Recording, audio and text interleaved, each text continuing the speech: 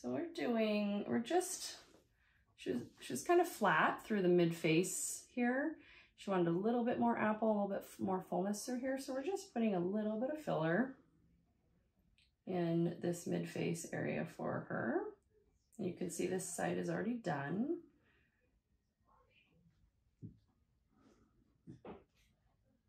This is a really nice technique because it's so comfortable for the patient and very little bruising. So I just like to stop and see, you know, if it's looking balanced, if she's got an even amount of fullness restored to both sides, if I need a little bit more.